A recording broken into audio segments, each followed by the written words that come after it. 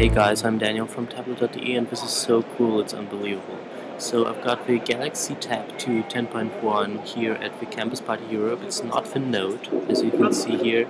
There would be a hole for the S Pen, and you can use it with an S Pen, which is really unbelievable. So Samsung built in right here this Wacom technology, and you can use it from the Galaxy Note, which I got over there. And you take the S Pen and you can rest your palm and still write on it. So this is actually based on the Wacom technology, which sticks right in the Galaxy Note, but this is the Galaxy Tab 2 10.1. So you can take just the S Pen from your Galaxy Note, for example, or you can buy another one with a special holder, and this is really crazy. So it's cheaper than the Note and it still works like a charm, you can see here. It's not capacitive, it is built on the active digitizer by Wacom.